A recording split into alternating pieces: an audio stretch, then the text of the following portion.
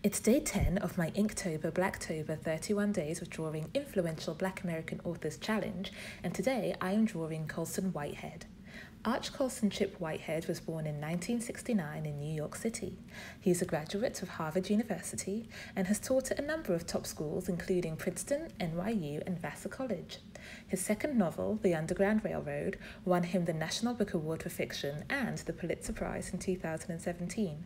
It was an Oprah Book Club pick and featured on President Barack Obama's summer reading list. His follow-up novel, Nickel Boys, was based on the real-life story of the Dozier School for Boys in Florida, where black boys convicted of minor offences suffered violent abuses which often cost them their lives. Nickel Boys won the Pulitzer Prize in 2020, making Whitehead the fourth writer in history to have won the prize twice. Come back for day 11, where I'm drawing Alice Walker.